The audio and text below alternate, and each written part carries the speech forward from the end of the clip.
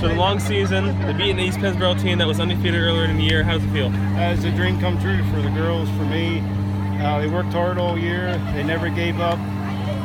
East Penn, they beat us twice, and they didn't let that stop them. And we kept working hard every practice.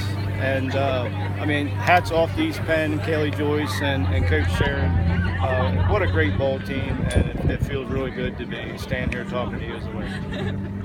I missed a lot of the game, so can you break it down for me? What was the key to the win out there today?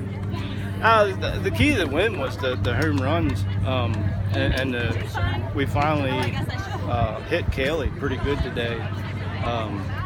She's a strikeout queen, and we laid off some of her bad stuff that used to get us in the past, and we hit her pretty good, and we cashed in on opportunities.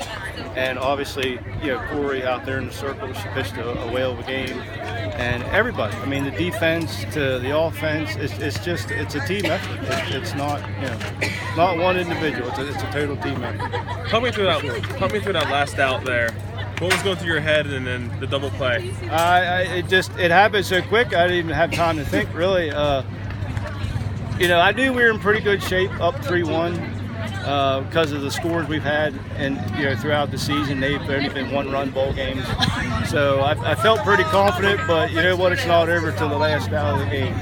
So that happened so quick, bam, bam, and I think I almost run over the photographer trying to get out onto the field. So I told her, I said, if we win, you better get out of my way, because she was staying right there taking pictures. So. And she did. But yeah, that was good.